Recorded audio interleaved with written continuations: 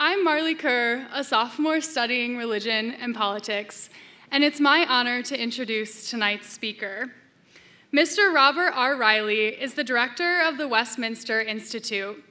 He was educated at Georgetown University, the National Chengchi University in Taiwan, and the Claremont Graduate School.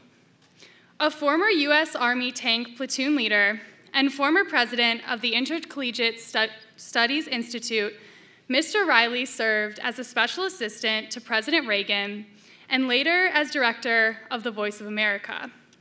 He worked in the George W. Bush administration as senior advisor for information strategy under the Secretary of Defense, and he participated in Operation Iraqi Freedom as senior advisor to the Iraqi Ministry of Information.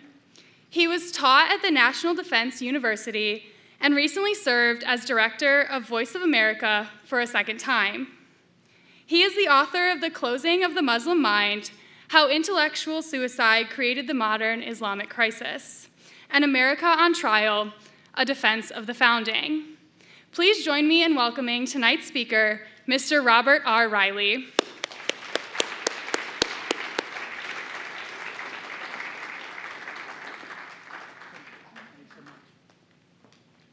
Thank you very much, Marley, for that wonderful introduction. Well, I want to thank Doug Jeffrey and Matt Bell, Kim Ellison for all she did Ellsworth and all the work she did on the arrangements. And most of all, of course, I want to thank Larry Arnn, my former classmate at Claremont Graduate University. He stipulated that my appearance here was only on condition that I not tell any stories from graduate school when this kid from Arkansas arrived with, well, a little hay in his hair. So I'll keep that promise, Larry, wherever you are. By the way, I was very pleased. Marley mentioned the book, America on Trial, A Defense of the Founding. Preface by Larry Arnn. Larry told me at dinner how irritated he was that some people have come up to him and said, "You know Bob Reilly?" And he says, "No, Bob Reilly knows me." So, well, here we go. I'm afraid this is a very serious subject that requires some ponderous thought. And I was trying on the flight up here today from Washington, D.C., to try to cut out some things. But if I go for too long and cut into the Q&A period, Matt has promised that he'll get the hook and keep me quiet. So our topic is faith, reason, and education. I will concentrate on the relationship between faith and reason, which one would need a very good education to explore and to understand properly. The very differentiation of faith and reason is something of a relatively recent provenance and is uniquely Western. Ancient tribal man would not have understood the distinction. It was born of the contact between Greek philosophy and Christianity. Only that encounter, or collision, if you will, generated the concepts and faith and reason as two distinct realms. Tertullian famously asked, "What has Athens to do with Jerusalem?" This question has reverberated down the centuries. Nearer to our own time, the great political philosopher Leo Strauss said that these two cities, the one representing philosophy and the other divine revelation, each made their own comprehensive claim to understanding what completes man according to what is highest in him. He suggested that these claims are antithetical to each other, but that neither can be disproven.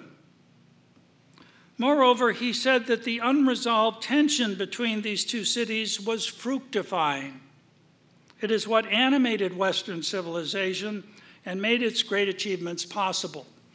Eric Vogelin thought that the unresolved tension was not between these two cities, but between immanence and transcendence, and that reason was just as much a form of revelation as revelation itself. These are two possible answers to Tertullian's question. There's not sufficient time to discuss them in relation to Islam or Judaism, but let's consider these questions in regard to Christianity. Are faith and reason headed forever for a head-on collision with each other? Or are they actually in separate but parallel lanes headed in the same direction toward a final destination in the highest truth? Do they have nothing to say to each other? Or can each be understood better in light of the other? Do those who say faith has nothing to do with reason ignore what faith itself says of reason? And is not reason ineluctably drawn to judge whether the content of faith itself is reasonable? Does it have the competence to do that? These are the issues I want to touch upon this evening. There's been a lot of ink and some blood spilled over these questions. Henry Cardinal Manning in the 19th century said, quote, "All human conflict is ultimately theological," unquote. Does this mean that people with different theologies must kill each other? For extended periods of history, the answer was yes. My God will defeat your God on the field of battle. It was often thought that no society or political order could cohere unless it was religiously homogeneous. This is sometimes referred to as the theological political problem. That it need not be so has been demonstrated by the achievement of the United States. In any case, the answers to these questions will affect the conduct of our lives because they concern the nature of reality, our ways of knowing it, and the truth of things, including the purpose of our lives. Of course, the answers will depend on the content of what reason reveals and on what revelation discloses. I will touch upon the respective contributions of these cities and suggest in what way they illuminate each other. I'll also try to sketch out the consequences of the position that they are completely bifurcated and antagonistic. How is the authority of reason established in the first place? Upon what grounds did Athens claim that the world is intelligible to our reason? What makes it apprehensible? How could Greek philosophy claim the aptitude to know the answers to these things? From where did its confidence come that reason is a better guide to reality than, say, the divination of animal entrails by the high priest? Some claim it was Heraclitus who first grasped that the universe is an intelligible whole, and that therefore man is able to apprehend its order. How can man do this, and in what terms can it be articulated? Heraclitus said the universe is intelligible because it is ruled by and is the product of thought or wisdom, giving it an intrinsic rationality. As far as we know, Heraclitus and Parmenides were the first to use the word logos to name this wisdom. Logos means reason or word in Greek. Heraclitus meant that all things are animated by a rational principle. He stated that, quote, all things come to pass in accordance with this logos, unquote. If this is true, then reason's inquiry into the nature of reality becomes possible. The very idea of nature becomes possible. Heraclitus said, quote, it is the highest virtue and true wisdom in speaking and acting to obey nature that is the common logos. Therefore, all human laws are nourished by this original divine law, unquote. It is logos that makes the world intelligible to the endeavor of philosophy. And it is why laws in turn must be reasonable. As Socrates later said, quote, the world is the product of a mind which sets everything in order and produces each individual thing in the way that is best for it, unquote. We can have thoughts about things that are the product of thought. We can also have thoughts about the thinker, leading Aristotle to describe God as thought thinking itself. The maker is reflected in the things he made, since they are not made accidentally, but according to logos. Through reason, said Socrates, man can know what is. Now, Aristotle said that what is operates according to the laws of nature. He taught that the essence or nature of a thing is what makes it what it is, and why it is not and cannot be something else. In the Politics, he said that the nature of things consists in their end or consummation. I'm quoting from him now. For what each thing is when its growth is completed, we call the nature of that thing, whether it be a man or a horse or a family, unquote. For example, an acorn develops into an oak tree. There's no point along its trajectory of growth that it will turn into something other than an oak. That is because it has the nature of an oak tree and not of anything else. It is inwardly directed to be an oak tree. Hence, by nature, a natural law, Aristotle meant the principle of development, which makes any living thing what it is, and given the proper conditions, what it will become when it reaches its perfection or fulfillment. For Aristotle, quote, nature ever seeks an end, unquote.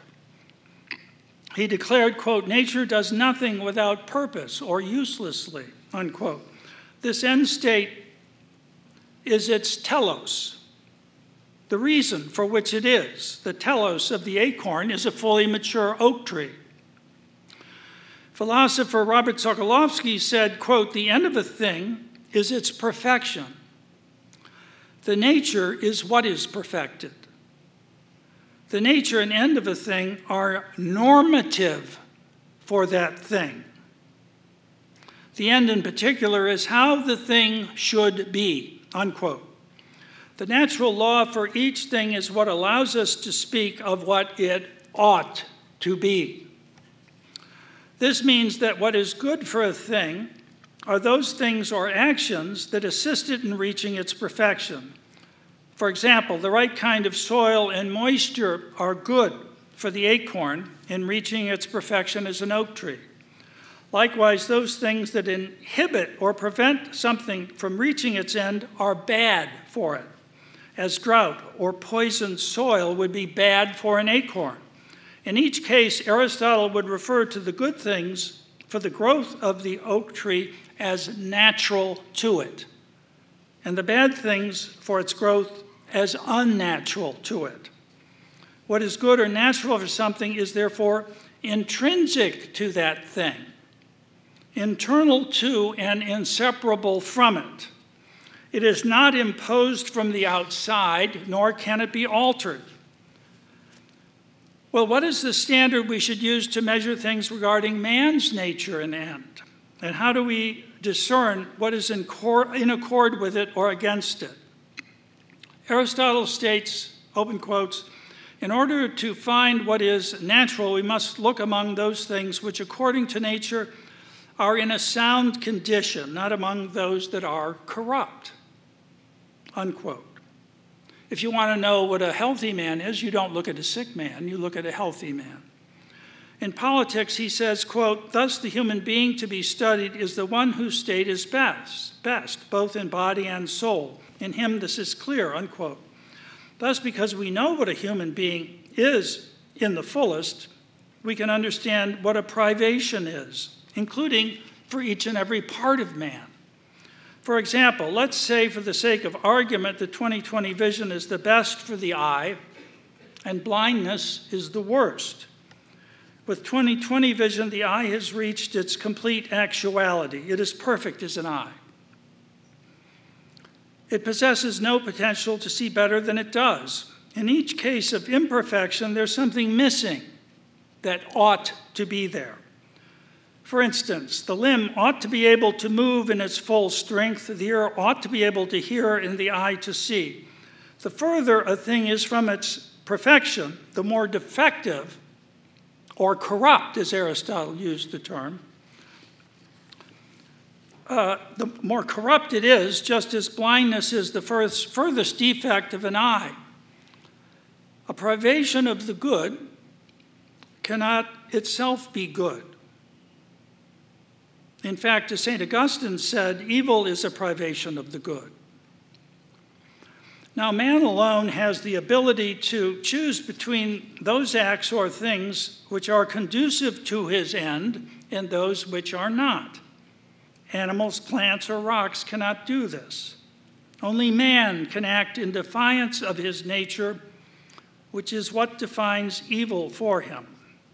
Since man freely chooses his behavior, he is the only one for whom natural law is moral. This is why Aristotle said, quote, "The moral activities are human par excellence," unquote. Therefore, references to natural law in regard to man mean not so much the physical laws or instinct to which he's subject, like the lower orders of being, but the moral law, which applies exclusively to him. Man does not get to fabricate his end or telos. Human nature is a given. Its meaning is not located in man's will or desires, but in pre-existing reality, in what is.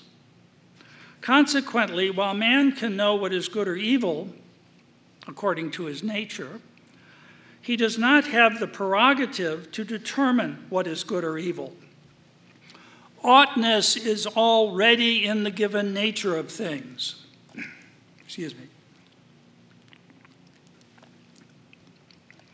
Therefore, man is morally obliged to choose the good that will bring about what ought to be. Otherwise, he will become less than fully human, and what he ought not to be, perhaps something worse than a beast, as Aristotle warned. If everything human must be measured against it, what is man's telos?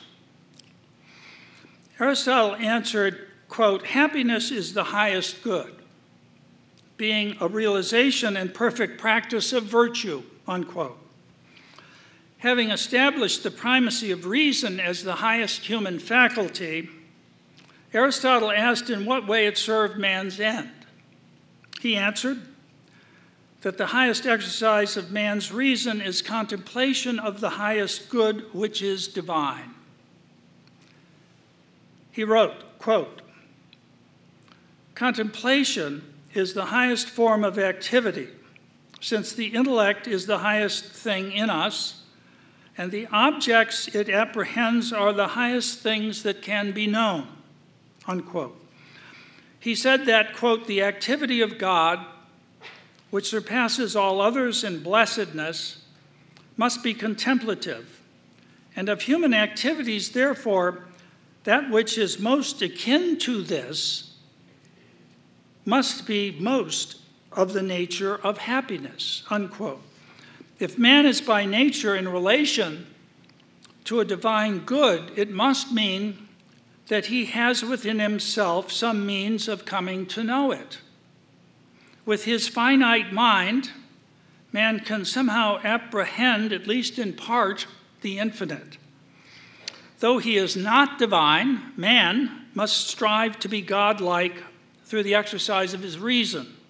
Aristotle counseled that, quote, "We must not follow those who advise us, being men, to think of human things, and being mortal, of mortal things, but must, so far as we can, make ourselves immortal and strain every nerve to live in accordance with the best thing in us, for even if it be small in bulk, much more does it in power and worth surpass everything," unquote.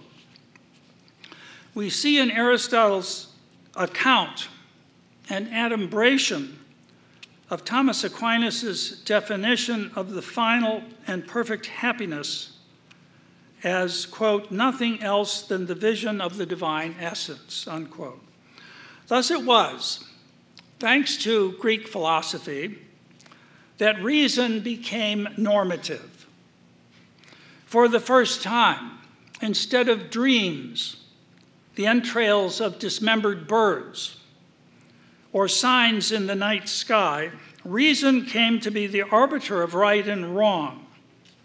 It is through reason, not from the gods of the city, tribal mores, or the spirits of things, that man can discern what is just from what is unjust, what is good from what is evil, what is myth from what is reality. He can now discern natural causality and ascribe to things their true causes rather than assigning magical properties to everything. Red dog urine, contrary to Babylonian belief, is not actually a causal factor in producing happiness. Behaving reasonably or doing what accords with reason becomes the standard of moral behavior, and therefore the standard of law. To do what is unreasonable is wrong. As Aquinas, reflecting Aristotle, would later say, the essential character of sin or vice is its irrationality. However, I need another drink of water.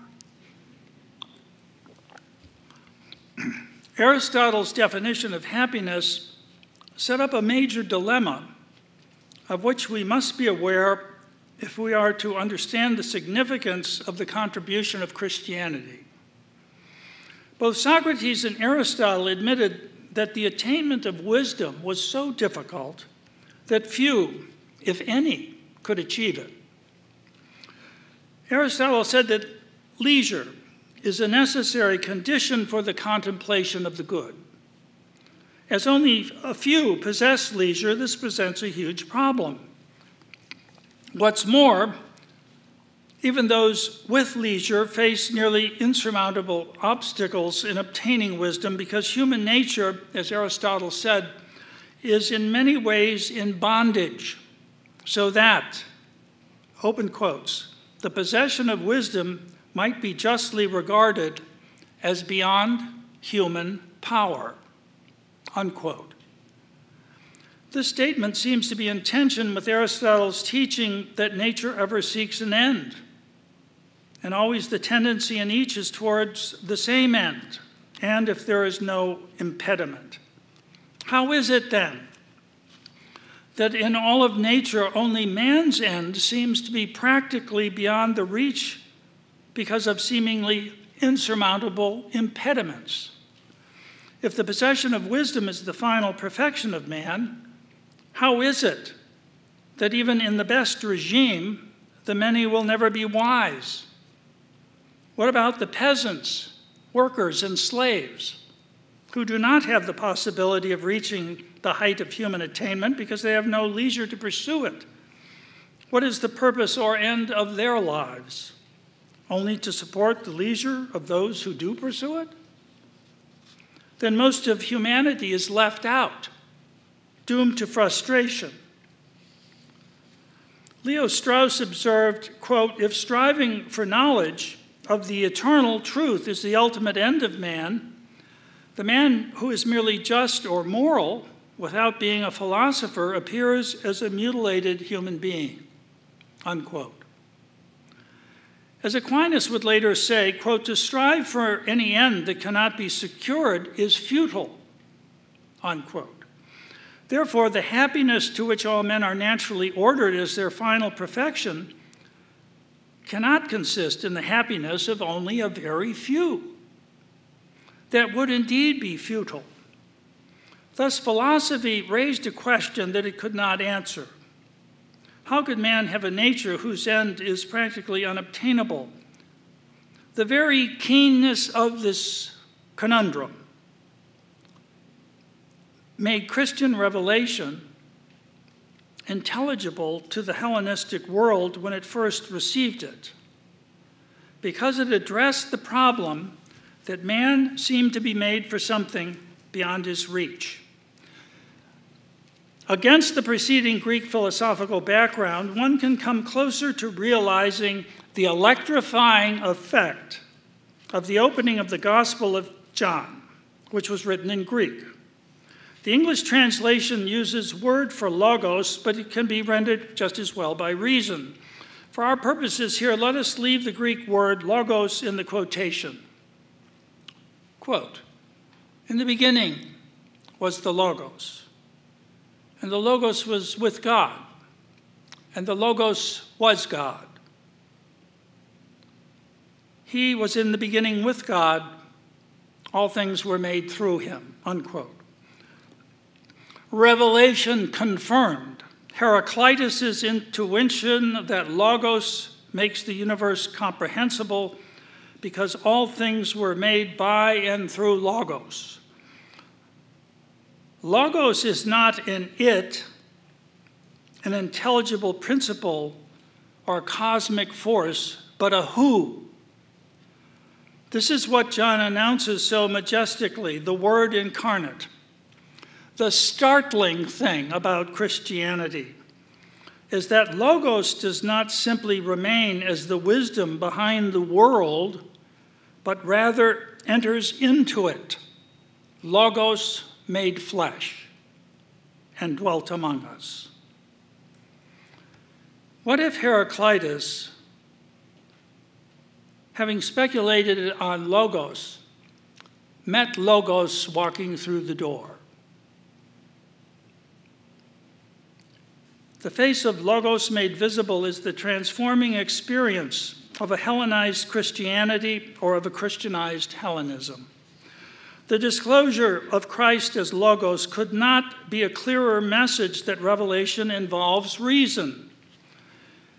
We also know that creation was made by way of his divine intellect. God willed or loved creation into being, but it was and is according to his word. At the level of revelation, we now know why the world is rational, because God is reason. God speaks to man with equal force through his reason as he does through divine revelation. Recall St. Paul's famous words to the Romans, quote, "For since the creation of the world, his invisible attributes are clearly seen, his everlasting power and also his divinity," unquote. And does not St. Peter urge that Christians, quote, "be ready always to satisfy everyone that asketh you a reason of the hope which is in you," unquote. Early church father Clement of Alexandria insisted on the relevance of reason to faith. Quote, "Philosophy, therefore, was a preparation, paving the way for him who is perfected in Christ," unquote. The mid-century second epistle of Clement, also known as the Recognitions, spelled out the necessity of reason to faith. It's worth hearing at length. Open quotes. "Do not think that we say that these things are only to be received by faith, but also that they are to be asserted by reason. For indeed, it is not safe to commit these things to bare faith without reason, since assuredly truth cannot be without reason. And therefore, he who has received these things fortified by reason can never lose them. Whereas he who receives them without proofs, by an assent to a simple statement of them, can neither keep them safely, nor is certain if they are true. Because he who easily believes also easily yields. But he who has sought reason for those things which he has believed and received, as though bound by chains of reason itself, can never be torn away or separated from those things which he hath believed. And therefore, according as anyone is more anxious in demanding a reason, by so much will he be the firmer in preserving his faith. Excuse me. Heaven forbid, St. Augustine would later exclaim, quote, that we should believe in such a way as not to accept or seek reasons, since we could not even believe if we did not possess rational souls, unquote. He also said, quote, believers are also thinkers. In believing, they think, and in thinking, they believe. If faith does not think, it is nothing, unquote. Now, if God is logos, reason and revelation are not at an impasse. A division of labor defines them. The First Vatican Council put the distinction clearly.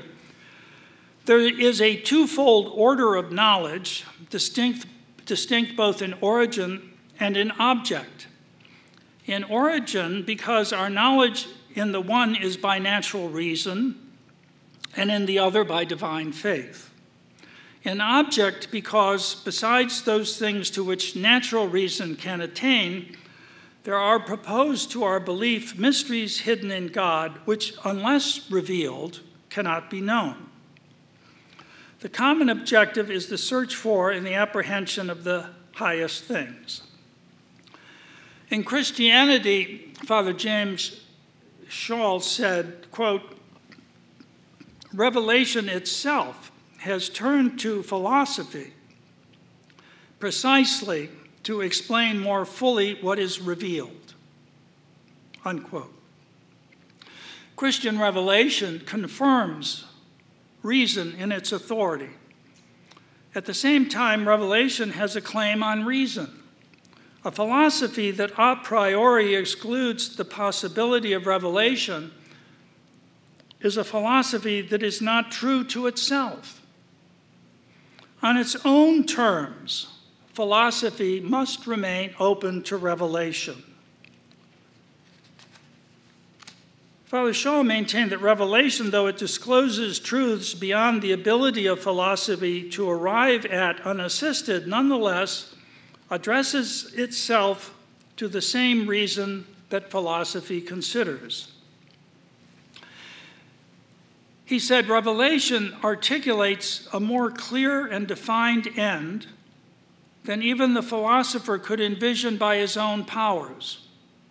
Yet, the efforts of the philosopher to envision this end were themselves needed to understand why revelational answers were answers to real questions that did not arise only from revelation.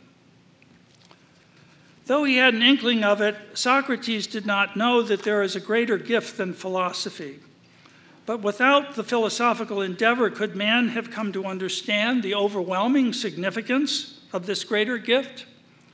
If the puzzle of man's purpose had not been posed by Aristotle, could man have adequately appreciated the solution to it? If you haven't asked the question, you won't understand the answer. As mentioned earlier, Aristotle saw the need to, in so far as we can, make ourselves immortal and strain every nerve to live in accordance with the thing that is best in us. Yet he clearly perceived that only a few with leisure could even attempt it. What of the vast majority of mankind who are incapable of the philosophical life? Christianity solved this dilemma posed by Aristotle by offering, as Father Shaw noted, to encompass a destiny that might include all men, even non-philosophers. This conclusion meant that the highest things were intended for more than just philosophers. Indeed, resurrection accomplishes that final personal happiness which political theory initially proposes for man, but for which it had no answer. What Aristotle could only vaguely intimate regarding man's striving to imitate the divine comes to startling fruition in Christ's offer to share his divine life with each person. Individual man moves from paltry insignificance to inestimable worth. In the eyes of the world, man is seen as next to nothing in the brief span of his life. Christianity reveals otherwise. For the first time, the hidden identity of man is disclosed. His natural end is superseded by a supernatural one in which he partakes of divine life. St. John made the extraordinary statement, quote, "It does not yet appear what we shall be, but we know that when he appears, we shall be like him, for we shall see him as he is," unquote. The implication is very clear that man's destiny is actually to share in God's divine life. Man's end, then, is outside history in personal union with a transcendent and loving God, something man could not dare to have hoped for, much less imagined, until God revealed himself in Christ as desiring nothing more than to share his inner life with his creatures, to impart to them his own divinity. Each person could participate in the divine order of salvation as an individual, not through his participation as a citizen of his polis or the mediation of a semi-divine ruler. To say that this was a revolutionary disclosure is an understatement. However, the harmonization of faith and reason in Christianity was disrupted in the late Middle Ages by, among others, William of Ockham, through his exaggerated concern for God's omnipotence and absolute freedom of will, and his detestation of what he thought was the contamination of Christianity by pagan, meaning Aristotelian, metaphysics. He challenged the Thomist teaching that God's will proceeds from his divine intellect and not the other way around. This is the core issue of that time and our own. Aquinas argued that since God is logos, or reason itself, his, quote, will follows upon his intellect, unquote. Reason rules, will follows. The word precedes action. This was not a new teaching in Christianity. Going back to the 3rd century, Hippolytus said of God, quote, "He thought of it," the cosmos, willed it, spoke the word and so made it, unquote. The primacy of intellect is clear. The intellect directs the will. The will then acts in accord with reason. Occam thought that God's freedom was compromised by this teaching. He flipped the relationship between intellect and will. God's will now becomes primary, his intellect subordinate to it as a mere instrument. This changes everything. It is no longer God's knowledge that constitutes being, it's his will that does so. In fact, God knows because he wills. Will precedes knowledge. It is the act that produces knowledge, not knowledge that produces the act. Will becomes the ontological principle. Let's be clear.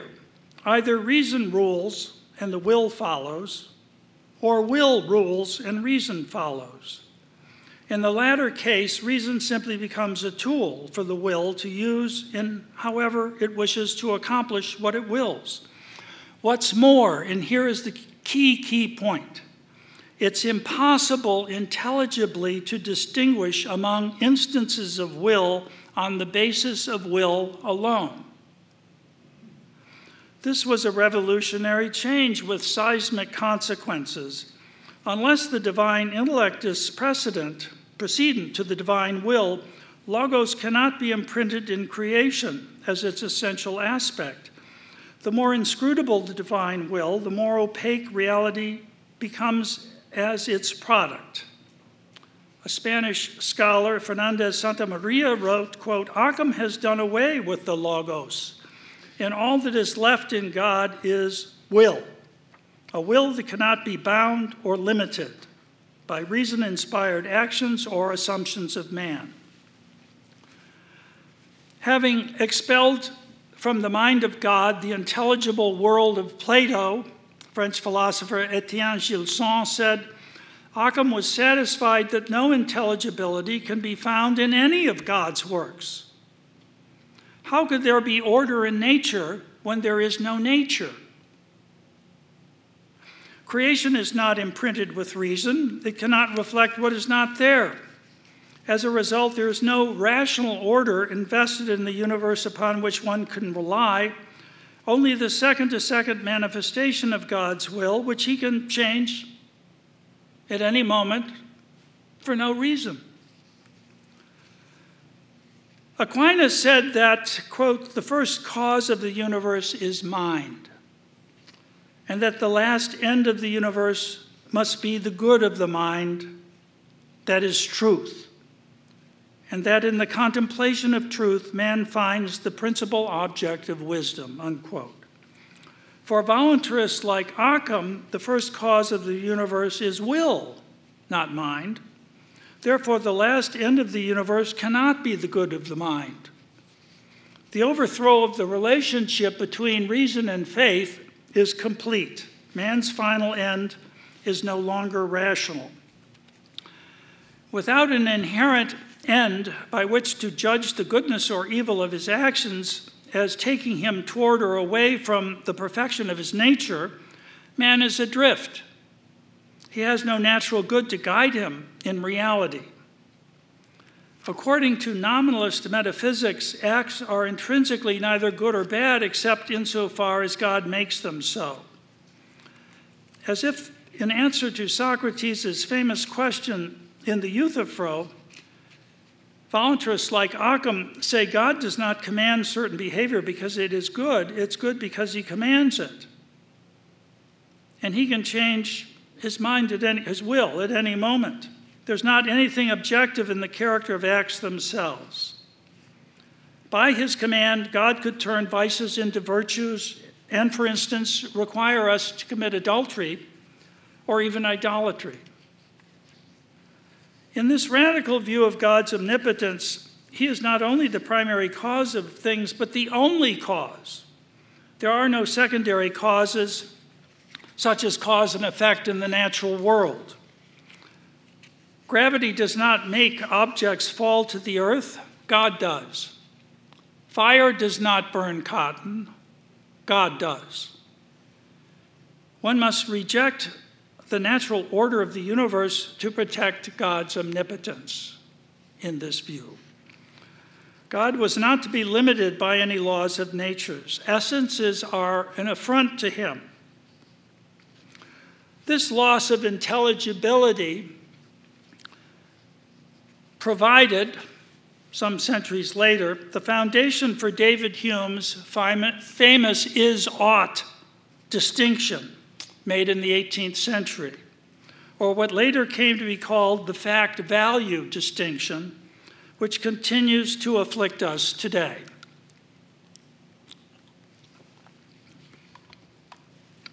This asserts that there can be no moral guidance from what exists or what is to what ought to be. One cannot derive an ought from an is or a value from a fact. This is another consequence of claiming that nature cannot be normative because there are no ends in it, no telos, to guide things to become what they should be in their fullest according to their essences. In short, there's no foundation in reality for what ought to be. Once one is rid of essences, there's not an ought in sight. We are simply left with what is. Machiavelli would take great advantage of this. It is no surprise that Hume concluded that, quote, reason is and ought only to be the slave of the passions and can never pretend to any other office than to serve and obey them. unquote. Your reason is a slave to your passions. Well, it is no great leap from the voluntarist exaltation of the will of God to the voluntarist exaltation to the will of man. If God is a voluntarist, we become voluntarists. By voluntarists, I mean premised only on will, not in reason. After all, if God's intellect is subordinate to his will, why should man be any different in subordinating his reason to his will? As a consequence, one gets to make up one's own values. Truth is located in the will. This becomes a very dangerous teaching when it is politicized. If law is no longer reason, what is it? Man's law becomes its own standard, based only on the will of the ruler, whether one or many, predisposed to nothing but itself. As Bertrand de Juvenal warned, quote, "The man who finds in God, before all else, will and power will be disposed to the same view of human government." 40 years ago, German philosopher Hans Blumenberg remarked, quote, "When God becomes nominalism's deus obscunditus, the hidden God, the God of whom we can know nothing because he's pure will, the world loses its rational base, and man is left to find whatever meaning and purpose he can through his own efforts. And that leads to the modern project of self-affirmation and self-assertion," unquote. An early manifestation of this self-assertion came in the form of Marquis de Condorcet's book, The Progress of the Human Mind, which epitomizes the ambition of the modern project. Quote, "My work will prove by fact and reasoning that no bounds have been fixed to the improvement of the human faculties, that the perfectibility of man is truly limitless," unquote. The phrase, "the limitless perfectibility of man," captures the metaphysical incoherence of modernity. Limitless perfectibility is an oxymoron. Anything limitless is, by definition, incapable of perfection. As we have seen, the perfection of something is the fulfillment of its nature. If perfectibility is without limits, as Condorcet says, it means that it loses its direction because nature is precisely about limits. And if no direction exists, regression is indistinguishable from progression. Alexis de Tocqueville wrote that men of the Revolution, the French Revolution, quote, "had a robust faith in man's perfectibility and power. They had no doubt that they were appointed to transform the human race. These sentiments and passions had become a sort of new religion," unquote. The object of faith in this new religion changes from God to humanity, from a God-centered perspective to one of man's self-sufficiency, or rather his self-creation, but never to man as he is, only to man as he could be or must become. In the communist version, Homo sapiens becomes Homo sovieticus. Under the Nazi ideology, man as he is must be purged of his racial impurities to reign as Übermensch, the overman or the beyond man, who creates and imposes his own values. All of this testifies to the truth of G.K. Chesterton's quip, here paraphrased, that the man who ceases to believe in God does not believe in nothing, rather he will believe in anything. Chesterton also said, quote, "Just as one generation could prevent the very existence of the next generation by all entering a monastery or jumping into the sea, so one set of thinkers can in some degree prevent further thinking by teaching the next generation that there's no validity in any human thought," unquote.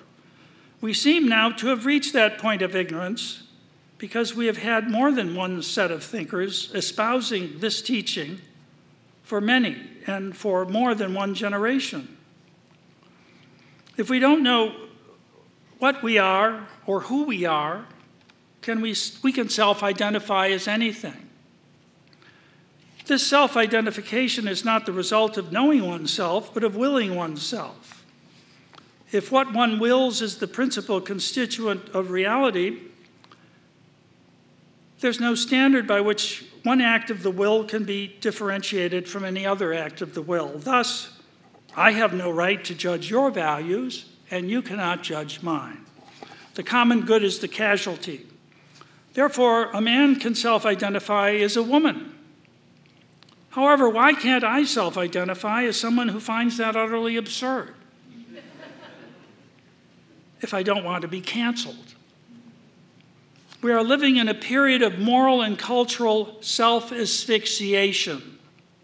It will end us if we don't return to reality soon. Let's transpose the self-identity talk to an earlier period to illustrate this absurdity. The Nazis, who believed in the primacy of will, self-identified as racist haters of Jews and Slavs, whom they proceeded to slaughter and enslave. Did opposition to this arise because the opponent simply self-identified as anti-Nazis? No. It arose among those who held that all men are created equal is a universal truth, and that therefore what the Nazis were doing was objectively evil and must be stopped. The uncle after whom I was named gave his life in order to stop it. He did not make that sacrifice so that people could self-identify, but so that the universal truth that is the true basis of freedom would be upheld. Well, what goes first? Faith or reason? That's very much a chicken and egg kind of question. It seems to me that they both stand or fall together. Without faith, reason has shown itself capable of reasoning itself out of existence. Fulton Sheen once described an intellectual as someone who's been educated beyond his intelligence. Reason without faith ultimately ends in nihilism. Without reason, faith becomes something like Sunni Islam. Today, there is not a faith-reason fight. There is a faith-reason flight. Our current condition illustrates that a society will decline to the extent that it loses faith and that the loss of reason is concurrent with it. In Democracy in America, Alexis de Tocqueville observed, quote, Anglo-American civilization is the result of two distinct elements, which in other places have been in frequent disagreement, but which the Americans have succeeded in incorporating to some extent, one with the other, and combining admirably. I allude to the spirit of religion and the spirit of liberty, unquote. Can it be any surprise that as our spirit of religion has declined, so too has our spirit of liberty? So we come full circle, if at times by a circuitous route, to the question of the relationship of faith and reason. If you're told that your faith excludes your reason, ask how it knows that. If you're told your reason excludes your faith, ask how it could know that. You need your reason to understand your faith more fully, and you need your faith to open your reason to what is otherwise beyond it. Always keep before yourself your ultimate destination. Seek the truth. Recognize and know it. Live by it. Abide in it. That is why we are here. This is our purpose. God bless Hillsdale College.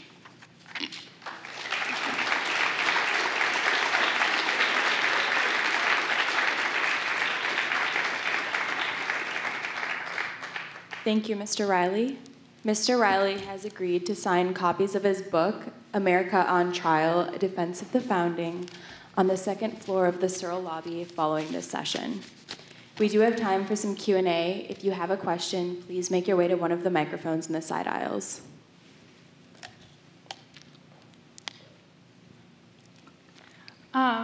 You mentioned the fact-value split, which is something we discuss actually quite a bit in the Western theological tradition core class, and then right at the end, to live and abide by our faith.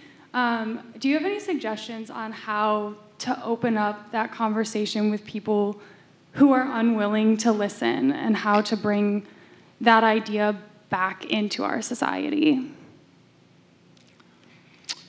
Well, I mean, this sounds like a perverse comment, but, you know, thank heavens for the Nazis. I mean, you can always say to them, ought we to have opposed the Nazis? Ought we to have? Is that a fact, or is that a value, or how would you know you ought to do that? There must be some moral foundation for that. And the other thing is, you know, I find this very curious.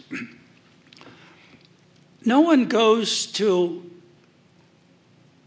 an eye doctor and receives a diagnosis and then says to the doctor, oh, well, that's what you think. Or if it's something serious, maybe they get a second opinion, but they'd never say, well, that's just, you know, I don't think that. That's just your opinion. No, why not?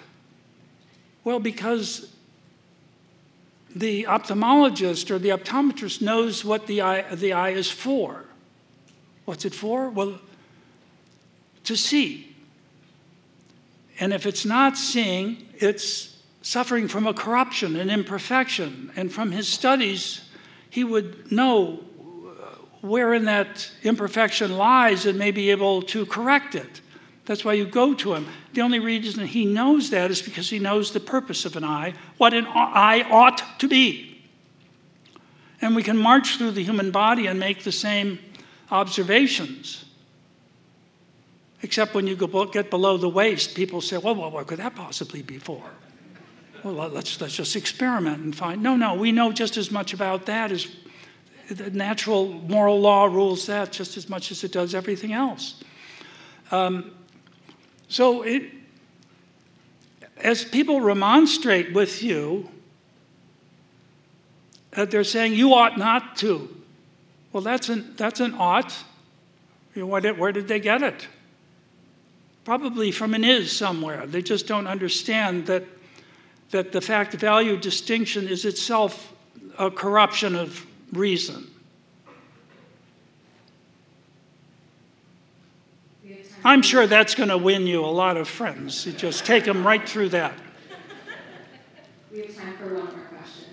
I'm sorry for going on so long, but actually I cut this talk. It would have been in more pain. Sir. Hi, thanks for being here. My question was about discerning what the ultimate end of something is. You spoke well from Aristotle that you determine what's good based off of something's end and to what degree it reaches that end and to what degree it corrupts before it gets to that end. It seems to me that many reasonable people disagree about the end of man, and with respect to many social issues, also with respect to political things, reasonable people disagree about what the purpose of man is and what a good life looks like.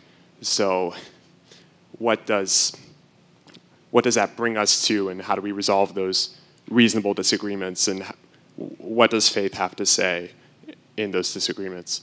Well, I think what you encounter today more often than not in such disagreements is you're talking to someone who doesn't think man has any purpose at all. And therefore, it's just, you know, he says, she says, or that's your opinion, or you don't have the right to judge me, and there's no basis for judgment.